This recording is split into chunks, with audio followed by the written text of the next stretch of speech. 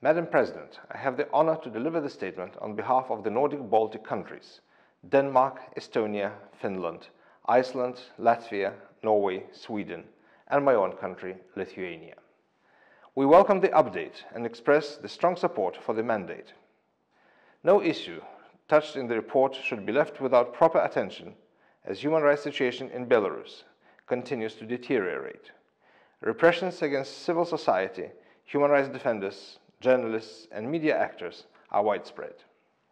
We condemn systematic violation of human rights in Belarus, including arbitrary detentions and arrests, enforced disappearances, sexual and gender-based violence and torture, and other ill treatment of members of civil society.